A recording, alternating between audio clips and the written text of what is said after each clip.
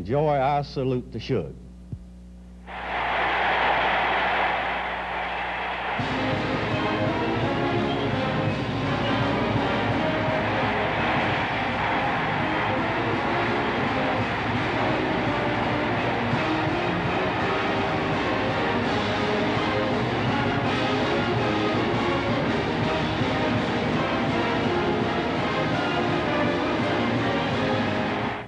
We began our 1957 season in Knoxville, Tennessee.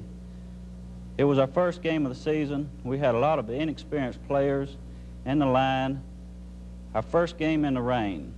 This was an emotional type game for us because of the inexperience. We went on to beat Tennessee 7-0 in Knoxville. Throughout the year, we were able to score a lot of points. We scored approximately 200 points to our opponent's 28. We were capable of scoring points, but we felt like throughout the year that our defense was what held us together. We had some big games in Houston, Florida State, Chattanooga, and of course, coming down to the end of the year, we had Alabama. Coach Jordan was the kind of individual that did not put pressure on you throughout the year, saying you've got to win this game to win a national championship. Through half of the year, we was not concerned or was unaware of the national championship, really. But as the last half of the season began, we started making our moves in the poll. And as we went into the last game, Coach Jordan never puts pressure on you. At the beginning of the game, he would say something like, "Boys, if you play a good game, you got a chance to win the national championship." And this is the kind of person Coach Jordan is. Coach, in only 7 years under your leadership, Auburn had become the best team in the country, and that winning tradition has kept up through the years. But perhaps the best remembered years are those that the fans like to remember as the Sullivan-Beasley years. In the 3 years that these players were on the varsity, Auburn won 26 games, appeared in 3 bowls, and were twice ranked at the top 10 of the nation. You're so right, Ben. And on Thanksgiving night in 1971, Pat Sullivan won the Heisman Trophy as the best college football player in the country. What can you say about Coach Jordan? When I was called, asked to come down and kind of ad-lib and talk about him and what he's meant to me and what he's meant to Auburn football, it's really kind of a tough thing. I was thinking about it on the way, and you know, I've won several awards while playing athletics, the Heisman Trophy and several others.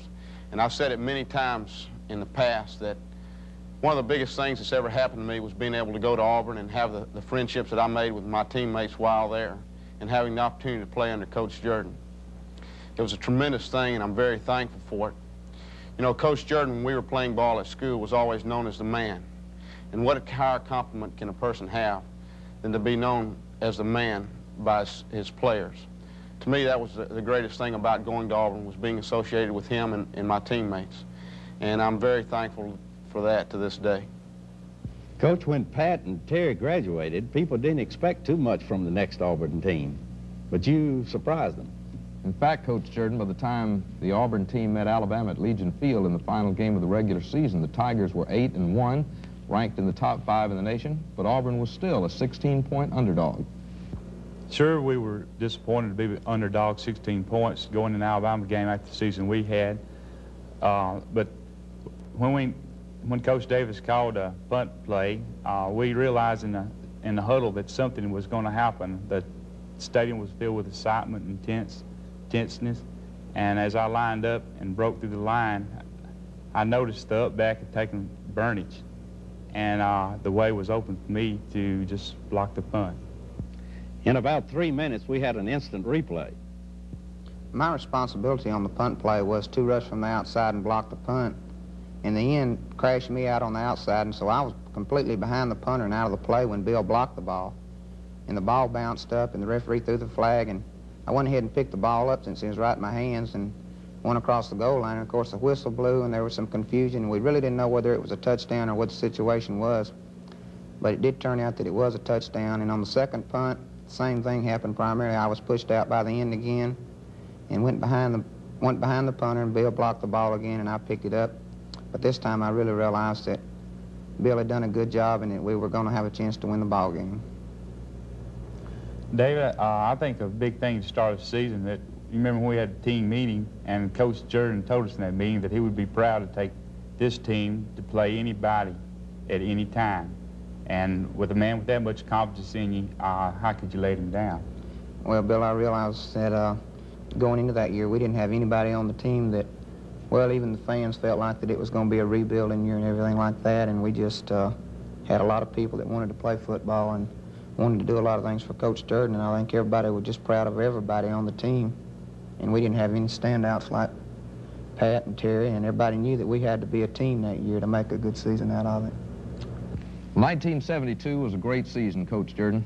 You finished by demolishing that good Colorado team down in the Gator Bowl. And then, Coach, you won the National Bonehead of the Year award for doing such a good job when you weren't supposed to. The Bonehead Award certainly isn't the only award you won during your career, Coach.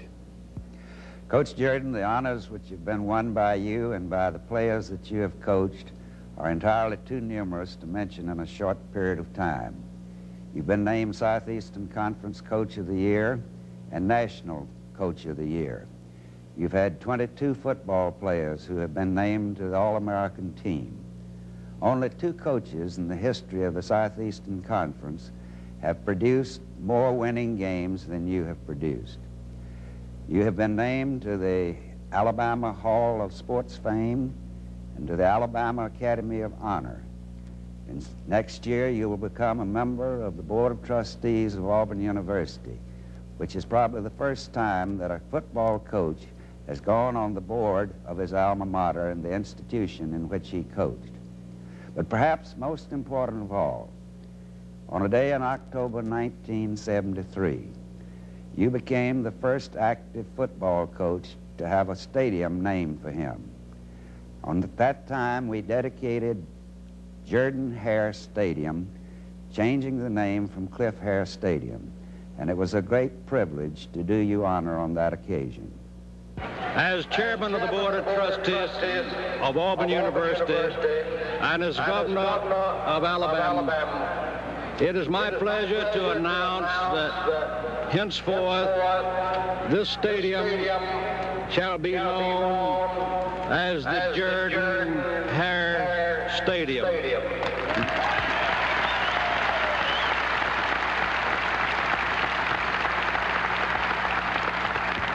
So as governor, I speak for all of those present here today in Alabama, and we wish you many more active years of service to this great university and to the young people who attend it. So we love you, Shug. God bless you, and War Eagle.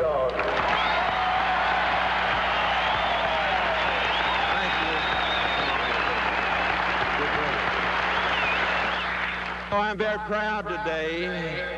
I'm highly honored today.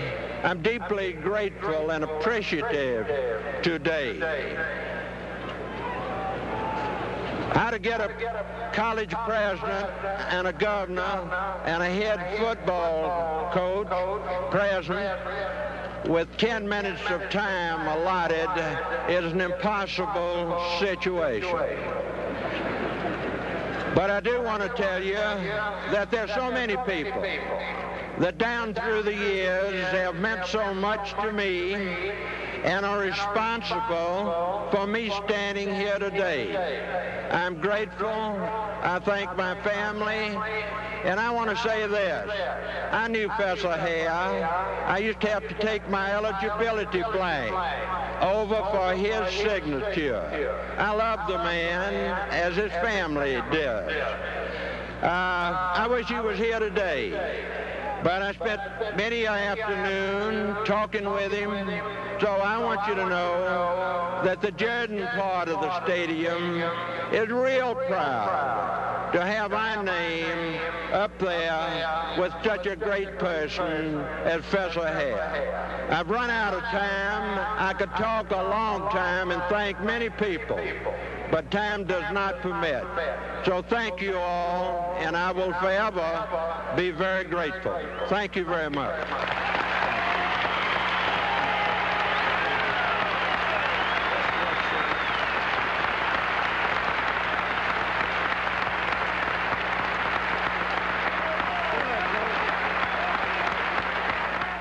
Well, that was certainly a stirring moment.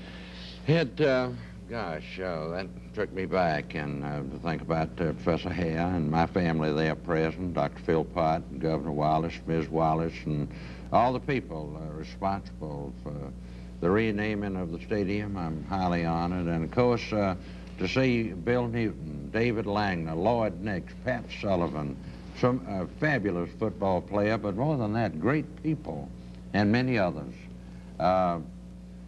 Gosh, you're so right, Carl, when you can't help but get a little emotional about something like that. Well, Coach Jordan, let me, on behalf of WSFA-TV, thank you for 21 years of the Auburn Football Review, 17 years for South Central Bell, and 13 years for me. I counted it up today, and this is the 133rd time you and I have sat down here on Sunday afternoon to talk about a football game, and I must say I've enjoyed every one of them.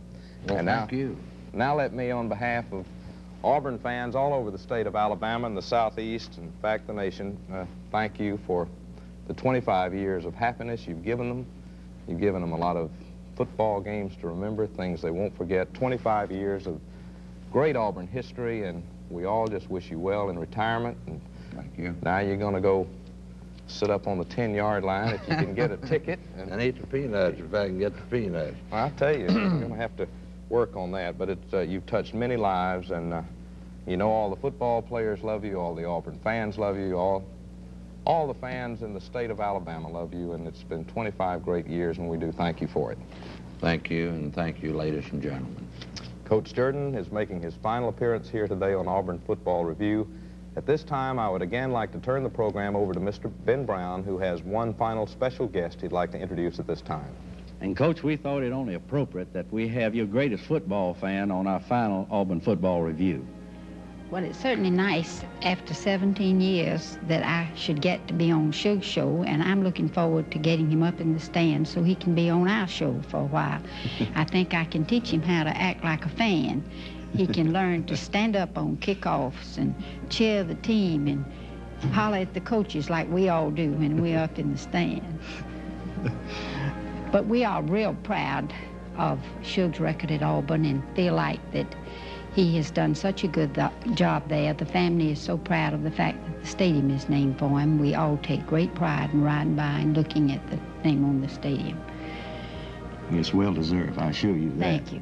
And now, Coach, on behalf of our 11,000 employees at South Central Bell, we want to present several mementos to you. First of all, we want you to have the film clips of your great moments that you had at Auburn University as a coach. And next, we'd like to present to you a stadium seat built for two. Now, this was specially designed for you and Mrs. Jordan, since we understand that the two of you have never seen a football game together. Now, this may look a little small, but I assure you we had this designed and measured by the size of the seats at Auburn Stadium, and that it will fit both of you. We hope you'll enjoy sitting in the stands and looking at the games for a change.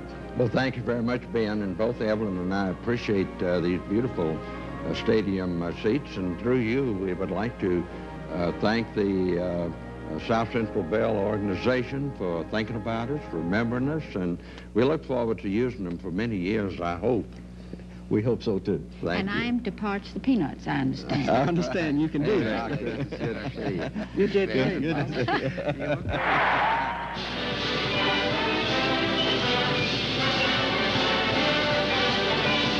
The Auburn Football Review.